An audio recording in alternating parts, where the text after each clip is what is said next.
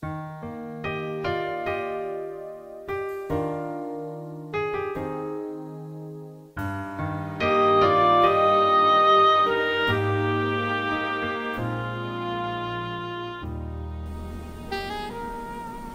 welcome to Kyung's Kitchen. 안녕하세요.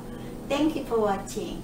Today I'm going to share how to make delicious and healthier homemade strawberry jam. So let's go and start. And first, you will need one package 16-ounce frozen strawberries. And you are going to put it in the, this is still frozen. Put it in here in the pot. Medium size will be good. I'm gonna turn this heat on and put it on the medium high. Then you will need 1 cup water. Next one, you will need a turbinado sugar. Sugar in the roll. That's it. 1/4 cup turbinado sugar. And this is a raw sugar, so it has some minerals and molasses. Next one, you will need 1 teaspoon stevia. I found the same name, stevia in the roll. And the 3 packages is 1 teaspoon. So I will get a 3 package out, sprinkle here. So this is the low sugar and also sweet and delicious without all the sweet in there. And next one, need 1/4 teaspoon salt. And from here,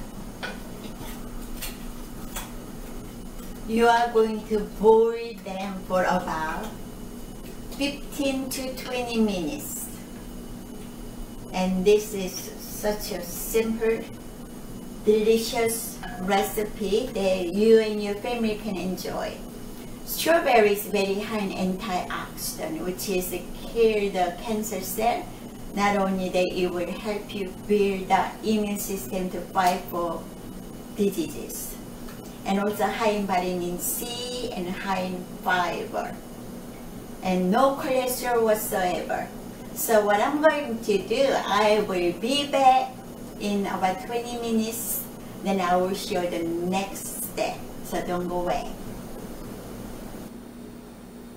Welcome back. Now I'm boiling for 20 minutes. So now it's like a boiling really good, it's ready. So you may see some chunk of strawberry. So you need to maybe mash down if you don't like to have a chunk in it. So I'm going to just mash lightly. Okay. From here, you need to have cornstarch or clear gel. And if you're going to use right away, cornstarch works just fine, 2 tablespoons. But I like to use clear gel because, and I like to keep it in the refrigerator when you have leftover. Then you need about 2 tablespoons water, then mix it. Then it will stay clear. And the cornstarch, once you put it in the refrigerator, it gets foggy. But it's still good, you need to stir up and use it. So, go and put this here. And make it thicken. It thickens fast. It's already thickened up.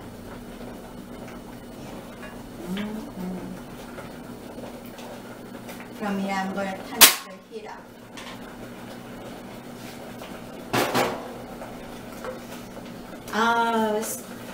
Fresh strawberry smells so good. Very fresh. Alright, now I'm going to show you what you can do with this jam. You know, most people like to put on the toast with it too. Now one time I put it on my birthday cake for the topping. They're really good too. And then the other day I make some dumpling cookies, vegan, and I put some on top of it, bake it. It came out really good. So I'm gonna just put some little bit here so you can see. As it gets cool, it will get thickened. Like that. Let's go ahead. I have biscuit right here. They're all vegan. So put some biscuit on top of it. And it will be really, really yummy. How about some waffle? This is also vegan waffle. Now I'm going to just put on the top. Then let my husband will spread out. And American tradition is going to put some on toast. You can put some vegan butter. If you do have vegan butter, then put some spread out.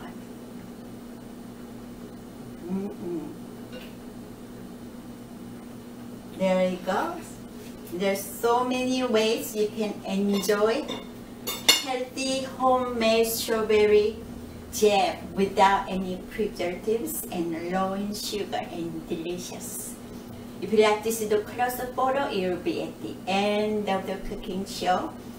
Written recipe, click the show more below the video. Thank you for watching. See you until next program. May God richly bless you.